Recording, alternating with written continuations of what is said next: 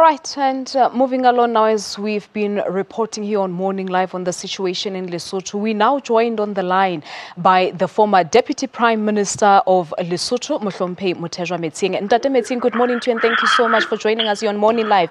Can you confirm the reports for us that you have indeed fled the country? Yes, that is true. I have left the country.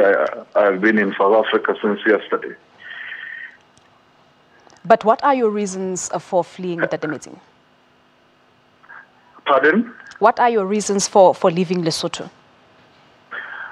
Okay, there is a reign of terror now in the country. I left the country after receiving a tip-off that a convoy of heavily armed police are headed to my place to go and arrest me.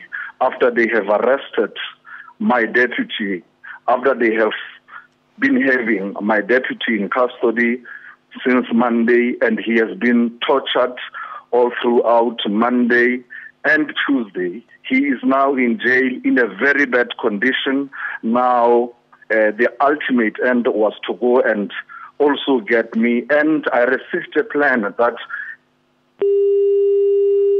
Apologies on that one. We have lost the former Lesotho Deputy Prime Minister Mothetjoa Metsing, who has basically confirmed the reports for us that indeed he had to flee Lesotho yesterday following a tip-off that a convoy of heavily armed men were making their way to his place. This, of course, after his deputy was arrested earlier this week on Monday. We are going to be focusing on this issue. We'll try to get him back on the line to get a feel as to how things unfold. I mean, a lot of people saying that we are in a way sort of seeing a replay of the events that unfolded when Ntate Metsing and others were in power. That is when the current Prime Minister, Ntate Thabane, had to flee Lesotho for his safety, of course, to South Africa. But we are going to be trying to get Ntate Metsing back on the line. Let's move on now and back to